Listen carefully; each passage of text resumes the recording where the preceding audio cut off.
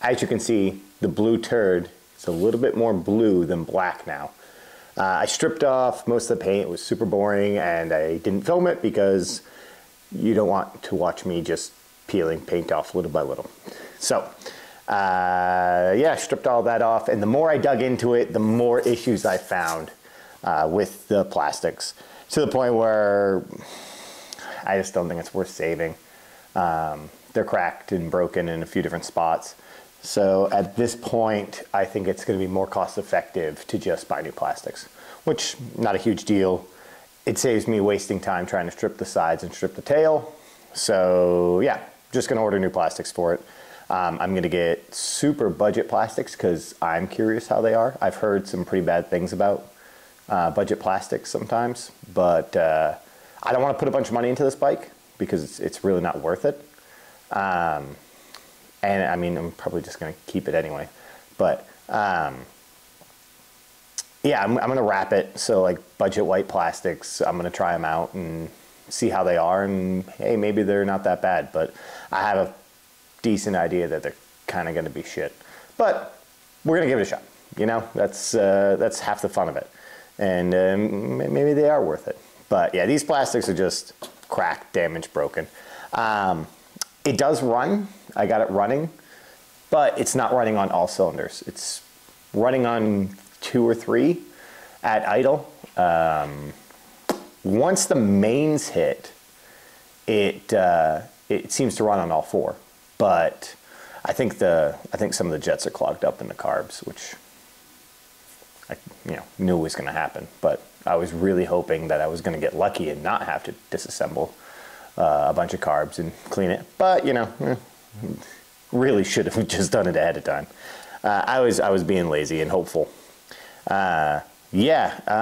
Oh, the oil drain plug was stripped out really, really bad, and they had like a boat plug in there. So I called up a couple of my buddies who are more knowledgeable than I am about it, and we talked about options, and I ended up getting some time certs, and I drilled the oil pan plug out to the next size up, re-tapped it, and then put a time cert in it, and was able to get the bolt to seal. It is extraordinarily tight as far as how much I had to torque it down to get a good seal on it. But it is no longer leaking oil. It's been a thing I've had to deal with for the last couple days, just trying to get it to stop. I was super frustrated and didn't film it because I had no idea how it was going to go. And it was just kind of in a rush. I had a busy day, busy schedule, and I had like an hour. And I just tried to get it all done to see if I could get it to actually get oil back in it, because without a drain plug I couldn't refill it with oil. So I didn't film it, just didn't have time, unfortunately. That's how it is sometimes. When you're filming things, it takes like 10 times longer, it feels like, to get anything done, just because you gotta, it's me, I'm a one-man operation. So yeah, today we're gonna pull the airbox back off and then pull the carbs out and see how disgusting they are. Cylinders number 1 and number 2 aren't running very well at all. So that's where I think the issues are gonna be. I think cylinders 3 and 4 are actually pretty clean. We're still gonna go through it because, yeah, we got it all apart. We're gonna go through it all. But I expect to see the issues in cylinders 1 and 2, and 3 and 4 I don't expect too much. So let's get into it. All right, just like before, we've got a handful of 10mm bolts.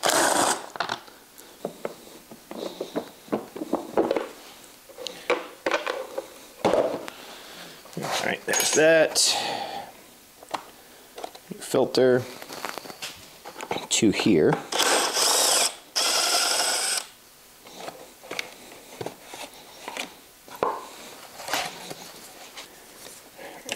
Disassemble that, put that up there for now.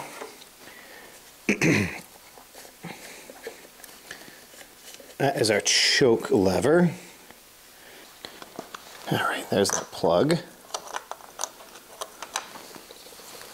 Looks like a throttle position, something like that.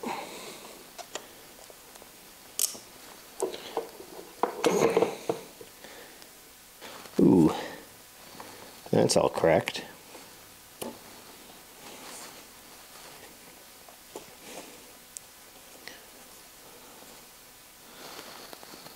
Get that out of the way.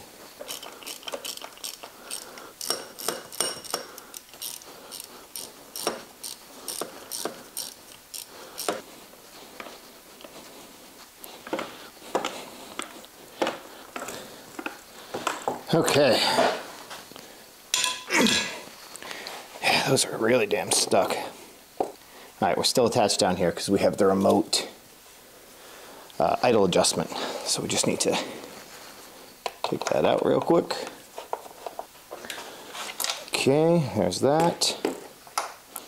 Now, disconnect the throttles. Push and pull cable. It's a little bit different than other carbs I've worked on. Looks like you got to pull this bracket here to be able to pull off the throttle cables.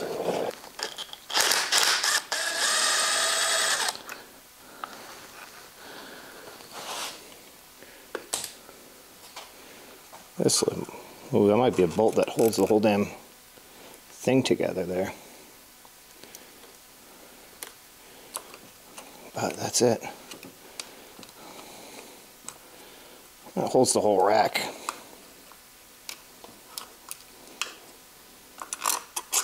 So we're gonna reinstall that. Okay, throttle cables are disconnected. Now it's just the choke. I don't want anything falling down in the engine. So let's block up all that. Just don't forget to remove these.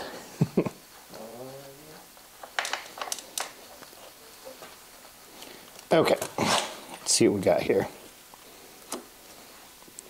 Oh, wait. Aha. I'm an idiot.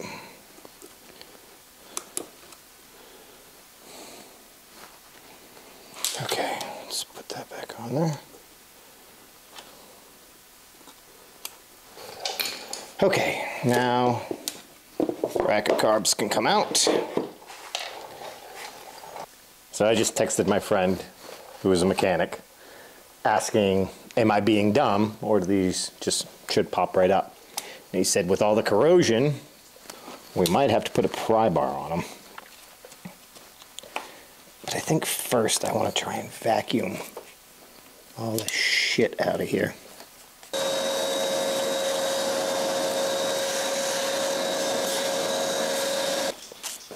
Okay, let's see if we can't get these to pop out with a little bit of prying.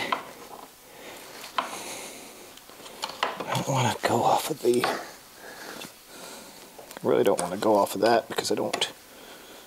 Oh, that did work. Alright.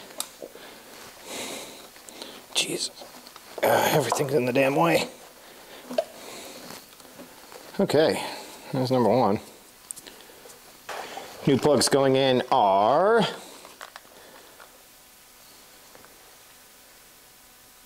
CR9Es. Which hopefully is the same plug that's coming out.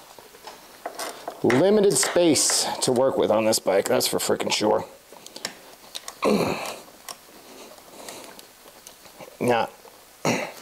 Not super fun. Oh, that's going to be a pain in the ass to get back in. But I think that gives me enough clearance to at least do that. Maybe get the short extension. Alright, after much struggle, I was able to get the spark plug out. It's okay, it's not great. Definitely needs to be replaced. So I've got the new one in there. It's gonna... Feels like it started nicely. I really, really wish I had an extension that was like an inch longer than this one. Honestly, I might just run out and try and find one because this is annoyingly short. You can't fit a longer extension in there. At least use it to tighten it up.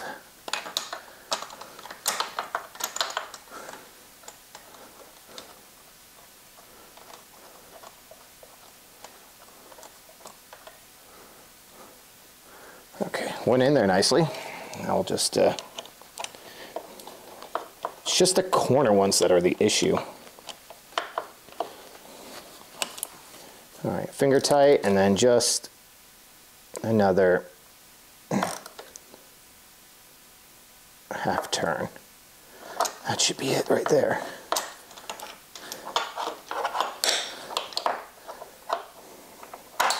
Jesus. Now I'll take this extension, put that back on there, because I don't have a magnet on a stick that I can find currently, and bam, take that out.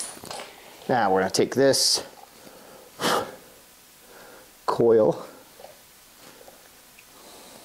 we're going to drop that back on top. Okay, on to the next one. Just that little trick with the pry bar on these is doing awesome. All this to switch out plugs and to clean the carbs. And honestly, it's more of a, actually, let's see if we can't put the wobble in there. It's more the plugs that are the damn issue. These things are an unnecessarily large pain in the ass to get to.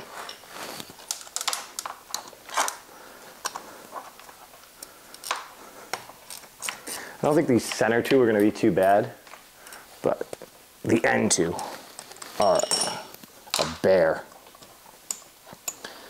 So I think I'm going to have to pull that pipe too. There we go. Plug number 2 looks equally as dirty. Nice new fresh plugs going in. All right, that's finger tight.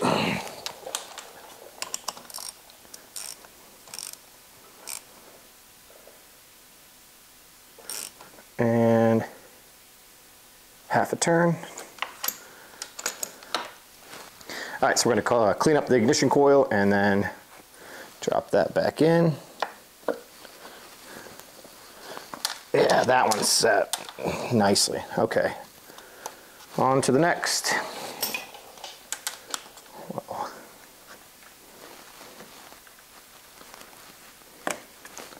Nice, okay, that was not too bad. Rinse and repeat. 3 and 4 were running pretty much full time. So I'm fairly confident that these plugs are going to look better for one. And two, those 2 carbs should look a lot better. I'm really not looking forward to that one. It's such a pain in the ass. All right. A little bit better. A little bit better, not too bad. They've all been nicely threading back in though. Nothing feels like it's cross-threading, which is nice. Okay, hand tight. And we'll just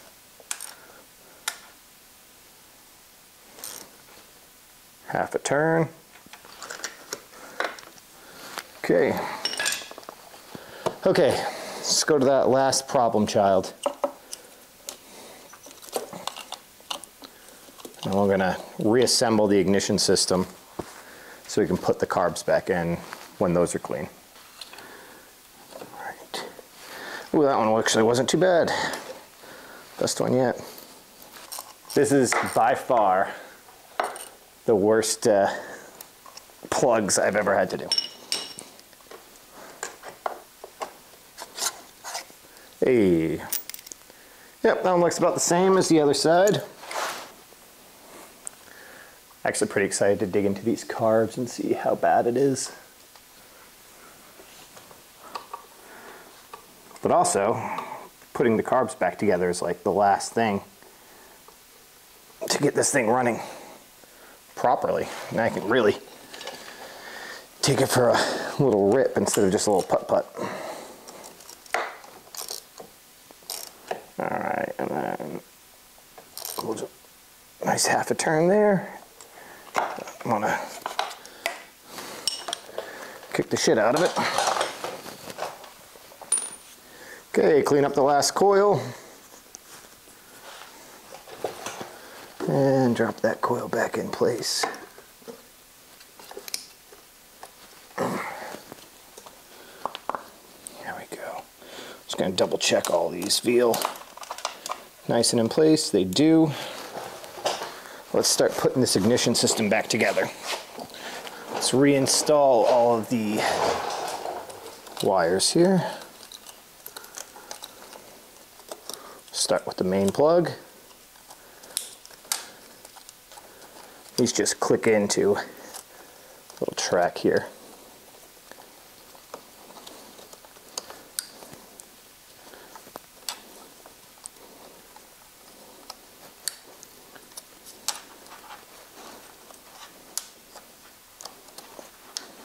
Okay, and last one there.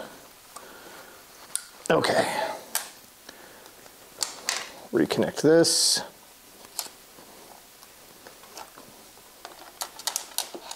That connects to the carbs. That should be everything. So, with that, our ignition system is completely switched over to our new plugs and then put back together. Whew, that was a pain in the ass. Okay, now to move on to the carbs.